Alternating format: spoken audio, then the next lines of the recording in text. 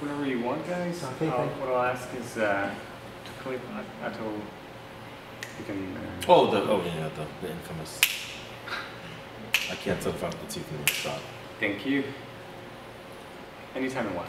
So we're now joined by Ato Boldon, Olympic champion from Trinidad and Tobago. Oh God, Tobago? It's not right, is it? No, you said it right. But I'm not Olympic champion. Shut up, Joanna! Shut up, Joanna! Nobody asked you, Joanna! Okay. Alright, let's go again. So we're now joined by Ato Boldon, Olympic athlete from Trinidad and Tobago and now a sports anchor for NBC. And we're here to find out about a career transition from being an athlete to being a reporter. So tell us how you made that break. How did you make the transition? What was the point at which you realized that was the career for you? Well, it happened for me while I was still in my actual competing life. I was the person who was always a little bit intrigued by the people that cover the sport and all the details that went into covering something as large as the World Championships or the Olympic Games. So I used to spend some time in the broadcast trucks just sort of milling around, and once I was retired and got a chance to, where a position opened up, they said, yeah, what about the kid that used to hang around here? And then that's kind of how I got my first start. So that position, were you then just sort of waiting for some break? Were you waiting for other kind of work, or did it come to you?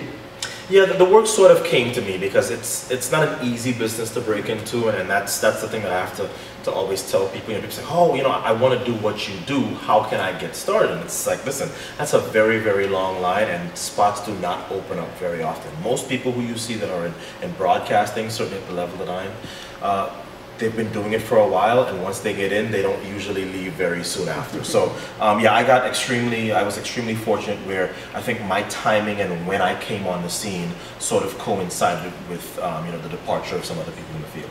And did you feel like you were prepared for that environment? Did you have the skills? Did the interviews you did as an athlete help you get to that point? Or? I don't think anybody is ever really prepared to be a sports broadcaster, and certainly not the job that I do, which is sports analysis.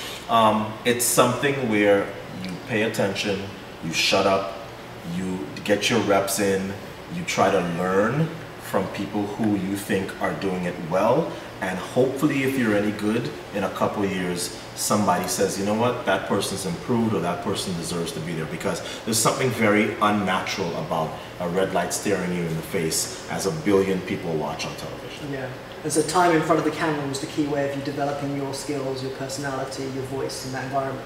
Yeah, time in front of the camera, I mentioned reps just now. It really is about the reps. When I go back and look at what I sounded like and looked like 10 years ago when I first got on the air, it doesn't look like what I look like now. I'm a little bit more comfortable in my own skin. You learn to sort of trust your own instincts, because I had a very good advice given to me by my old boss, and he said, stop trying to be the TV version of yourself. And it's what everybody does when they get on television for the first time. Whoa, so, and it comes off unnatural, and everybody at home reads that sort of, it's a very artificial look. And I had to trust in, you know what, say it the way say it the way you feel it, be honest in your analysis, have fun. This is not, this is not rocket science. You're actually trying to have people enjoy what it is they're seeing, and that worked for me. And over the 10 years, have you had different roles? Has it been a similar role throughout that period? Have you moved from one thing to another? Yeah, it's been mostly similar. They tend to keep me mostly in the booth, where my job is to analyze what I'm seeing specifically in the sprints. But I actually have been rewarded for doing well in the booth, actually, by being allowed to go down and do some post-race interviews at the World Championships, which I thoroughly enjoy, because it's a very clinical atmosphere in the booth. I have to know times and dates and names and occasions. And when you go down and interview somebody who is, who has just completed a race, or who has just won the Olympic Games or the World Championships, you have to ad-lib, you have to be relevant, and you have to go with the flow, because you may say something to me and I have to be paying attention and maybe ask you a follow-up if it's something that's very significant. So I enjoy both roles, but they have kept me mostly in the booth, even though I have been allowed to go down and interview some people trackside. And do you feel like you're on a career path? Do you see where this is going next? Do you feel like you have the skills now to have currency, to have longevity in this career? Well, I've actually been invited to do several things which are not specifically sports related, and that was always my plan. I love sports, but I feel like if you're a good broadcaster, you should be able to be a good broadcaster at anything. So I have used my platform with people seeing me on television during the Olympics and a very big audience in this country to be able to use that to get in the door to do other things. I haven't really quite found what I specifically want to do at the next in the next phase of my broadcasting career, but I feel like I will always do sports even if I do something else that's not sports related.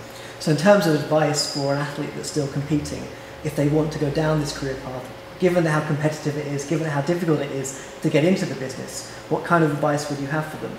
My advice to athletes who are still competing and want to do this after is to sort of humble yourself and see what connections you can make that will get you in a door. For example, when I was thinking about possibly doing this as a career when I was done, I would be the guy who, as I said, I'd go sit in the broadcast truck and go talk to the producer and say, listen, I'm not running at this meet, but I would love to see how you guys put on a meet.